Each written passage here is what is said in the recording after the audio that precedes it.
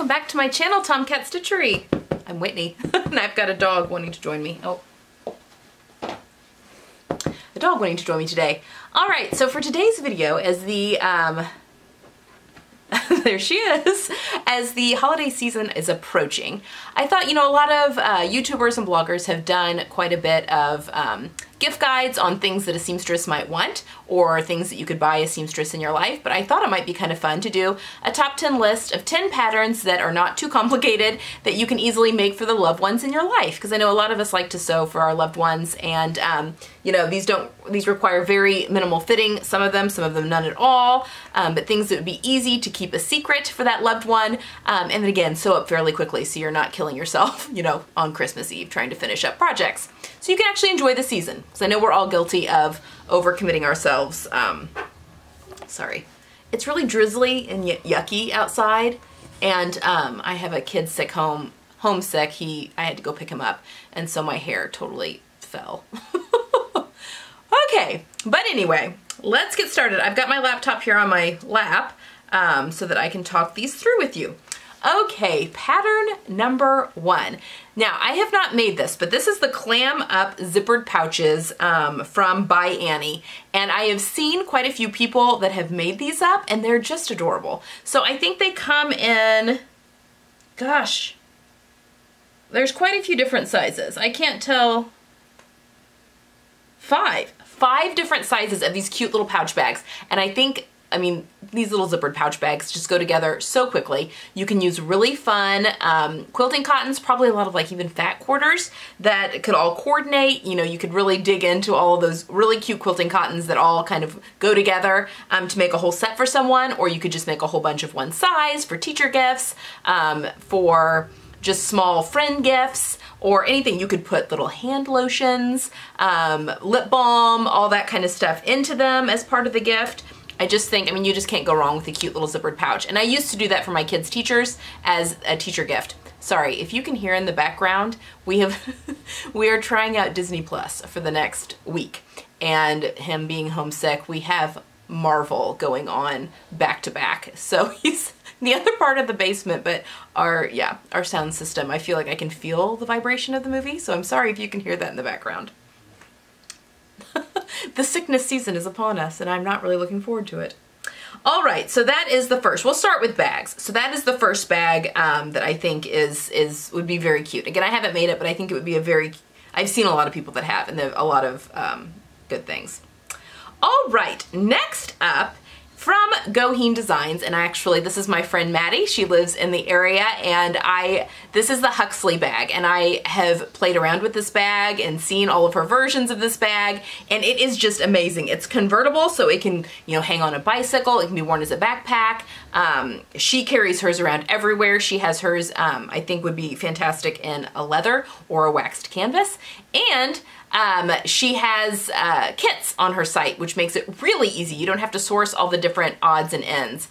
This is a little more involved as far as a make, but I think if you sat down over a weekend, you could probably get it put together, especially if you had the hardware kit that she does sell, that you can get all the parts, the bits and pieces from her, so you're not having to source all the different bag pieces. And I love that for bag making, because I don't have a stash of, you know, all the different rivets and grommets and all that kind of thing. So I love it when they have a nice kit that goes with it, because it makes making it very easy. So I would highly recommend, again, I have not made it, but I have played around with hers, and it's amazing. And I am going to be making that this year because I really want one. And it just, I mean, a backpack, it just hands-free, a purse, they're so very in right now. So that would be a fantastic gift. You could even thrift your leather if you wanted to. That would definitely be a really cool gift. All right, next for bags is Clume House. Again, if I have any, none of these have been affiliate links so far. If any of them, and some of them here at the end, are affiliate, I will let you know, and it will be noted down in the link below, which just means if you click on that link and buy that pattern, I get a commission on it. So just wanted to be upfront about that. But the next pattern is Clume House, the Fremont Tote, and I'll pop a picture of the pattern up here. I made this for Sew My Style last year, and I love my bag. It went together in an afternoon for me. I bought their, again, they've got kits, they have hardware kits, and they have a complete bag kits that come with the waxed canvas and the fabric if you wanted to make it if you wanted to buy the fabric and everything from them, or they have just hardware kits where you can get the leather strapping and all the hardware bits and pieces just from them, which is what I purchased because I used some leather that I had in my stash to make my bag. And again, it went together in an afternoon. I was shocked with how quick it went together, and it's very, very wearable, very usable. I mean, it's just, I love it. I was just over the moon when I made it. And again, yeah, so Sew My Style last year, and there's a video. If you go to my playlist, you can go down to the Sew My Style 2018, and it's in one of those videos where I'm talking all about it. But it's a fantastic pattern. It goes together quickly, and what a fantastic gift to give someone. All right, now let's get into, let's do PJs next. So I think PJs and loungewear are very easy because fitting is very minimal. You need a little bit of an idea, but again, most of these come in small, medium, large, and you can kind of figure all that out. So to start off with, I want to show, we talked about this in a recent video of mine, but Simplicity 9020, I love this loungewear set. This was, I did my top 10 new release pattern picks, and this was one of them, and everyone went over the top with this with me as well.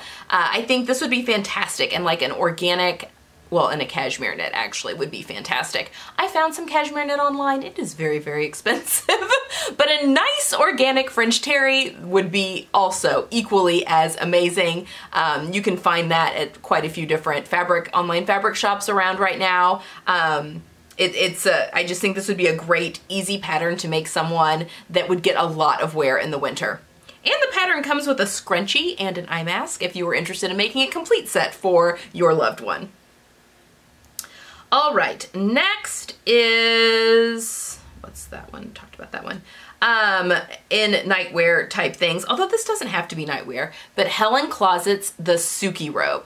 I have made this, and actually I use it as a robe, but this makes a great like cardigan duster as well. And it goes together quickly, and you can use some really amazing fabric because it's not a lot of seams to showcase some really beautiful stuff. Light drapey fabrics, if you have anything like amazing silk. Actually, I keep talking about my silk from Britex Fabrics. It's still sitting in the bag over here because I don't know what to do with it yet. I haven't made a decision. I have about a million different ideas that I could make with it. But a robe like this would actually be phenomenal. You know, as the weather starts to warm up, it makes a great topper. Or if you just want to have a really luxe robe to give someone, yes. And again, I have made this and I wear it. It's my summer robe because I have it in a cotton gauze that I dyed myself. Wear it all the time. It's a really, really good pattern. So the Suki robe, again, minimal fitting. You just would need a rough idea of someone's size. That would be very easy to make for someone.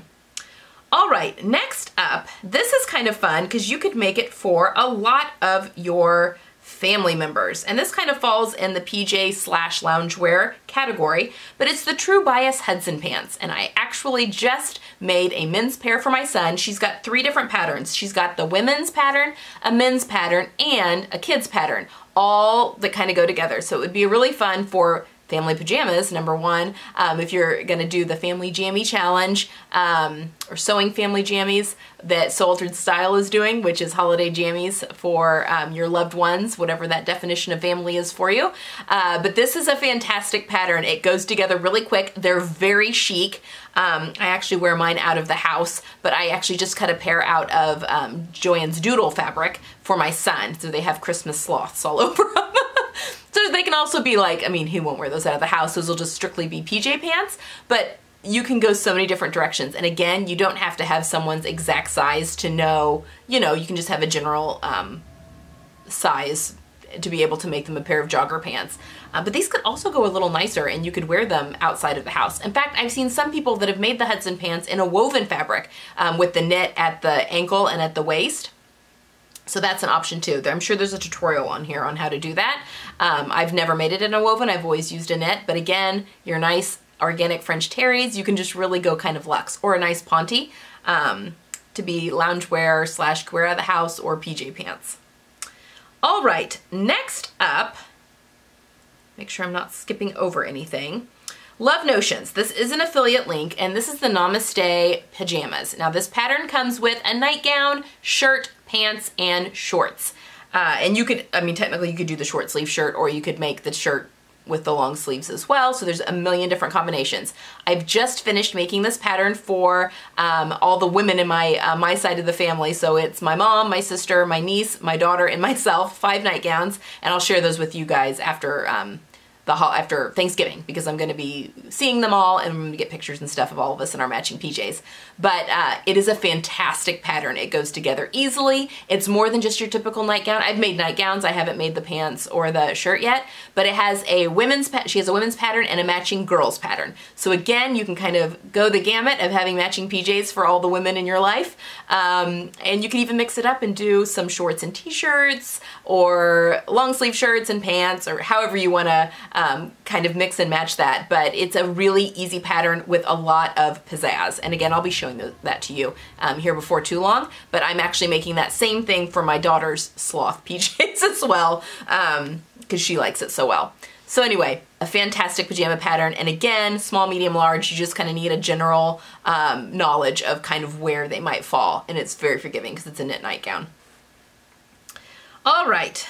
That is it for PJs. So now let's talk about actual clothing items. Now I'm wearing one of them. This is the Cape Cod Capelet by Itch to Stitch Patterns.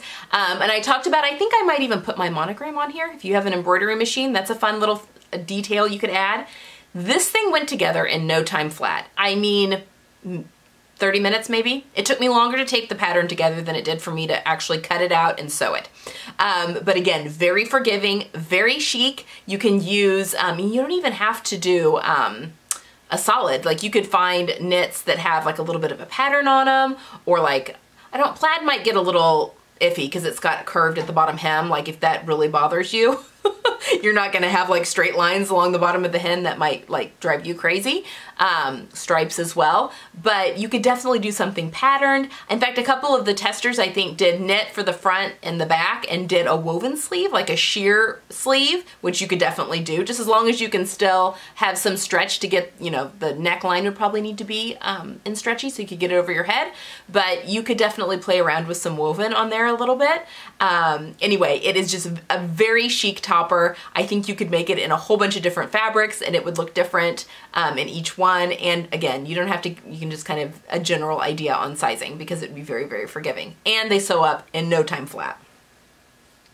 All right, and this is probably the most involved make that I have on here, but Love Notions Patterns, that Itch to Stitch pattern was affiliate link, and this one is also affiliate link. But this, she has 3 hoodie patterns that all go together. She has a woman's pattern called the Constellation Hoodie and Pullover, a men's pattern called the North Star Hoodie and Pullover, and then a kid's pattern called the Navigator Pullover, and it's also a hoodie. I have this, and I may or may not be making them for some of the members of my family. Again, it's somewhat forgiving because if you just kind of a small, medium, large, you don't have to have an exact sizing on people, but again, you can make coordinating ones for the family. I may or may not be making some for my family members. I don't have any need for the kids sizes anymore. Both my kids are now in adult sizes. But if you're wanting to make some for a few of the kids, some that maybe range from kid sizes up into adult sizes, they all coordinate. And you can do solids with some fun pops of color zipper. This is a very easy pattern considering what you're making.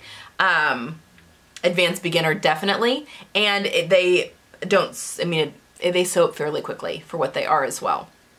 But it's a piece of outerwear. Like, how impressive is that? And there's some tutorials. Now this kind of zips down like a half zip, but there's some tutorials also on her blog where she does hacks it into a quarter zip if that's more your jam. And it makes a very professional looking men's quarter zip is what I have seen it in. You could definitely do it for women as well, or the kids, but it definitely looks like store-bought men's quarter zip. So definitely a much cheaper way probably to make, because those quarter zips and those half zips get so expensive. You could do these in fleece, you could do them in pontes, you can do them in French terry, sweatshirting, whatever. Again, a little bit more knowledge of maybe what sizes they are, but they're small, medium, large. Like you still have quite a bit of wiggle room in between sizes. So there you have it. Those are my, oh, no, that's not here you have it. Sorry, I'm missing one. Also, very easy with the fitting. Tessuti patterns, and this is actually 2 patterns I was going to kind of plug, but the Mandy Boat Tee pattern and the Monroe turtleneck. Now, the Mandy Boat Tee used to be just one size fits most, but now it came out in 4 sizes, so you can get a little bit better fit, and I don't know about the Monroe. Yep, it also has, oh, it has, yeah, 3 sizes. So the Monroe also has 3 sizes, and I have a feeling they're probably the same body, just one is a boat neck neckline and the other one is a turtleneck. I would have a feeling they're probably the same. Again, because it's just 3 different sizes, it would be very easy to pinpoint someone's size like range. And I have actually made the Mandy Boat Tee for my mother-in-law and my mom before as gifts, and they're a fantastic gift to make for people. So yes, if you're just wanting a fun, you can use some sweater knits, you could use just some nice t-shirt knits that you have in your stash, whatever. It's a very wow, you can be using something kind of luxe. I mean, if you wanted to do like a merino wool or something, that would be a fantastic gift to give a loved one that would have a big wow factor. And they sew up incredibly quickly. I have made the Mandy Boat Tee. I have not made the Monroe turtleneck yet, but I'll be doing actually a video on that, comparing that with the Yoko turtleneck, which is also a free pattern from J. Lee Patterns. And that's the other thing. The Mandy Boat Neck Tee and the Monroe turtleneck are both free patterns. So you could really get a lot of bang for your buck by using those to make your loved ones some tops. Okay, I think that's it. So even though technically it's 11 patterns, we're gonna go with 10 because I kind of put the Mandy Boat Tee and the Monroe turtleneck kind of in the same category. But there you have it, 10 quick and easy patterns that you can make for your loved ones this holiday season if you're really wanting to make some stuff for your loved ones. All right, that's all I have for today, guys. I've also had 2 cups of coffee, so I kind of feel like I'm flying through. I hope I wasn't speaking too fast. I apologize if I was. I will try to be less caffeinated next time I film. But on Sunday, we've got the beginning of Vogue 1643. I'm still not sure how many videos that's going to be broken up into yet, but it'll be a video each week until we have completed that jacket on Sundays for the Sew Along Sundays. So that's what you've got to look forward to on Sunday. And then I'm not sure yet what I'm doing on Tuesday, so you'll be as surprised as I am. All right, that's all I've got for today. I'll see you on Sunday for the Sew Along Sunday, and then again on Tuesday for another one of my regular videos. Don't forget to hit that subscribe button if you haven't already. You don't want to miss anything as we head into this holiday season. And give this video a thumbs up if you like these type of videos. I hope you have a great weekend, and I'll see you soon. Bye-bye.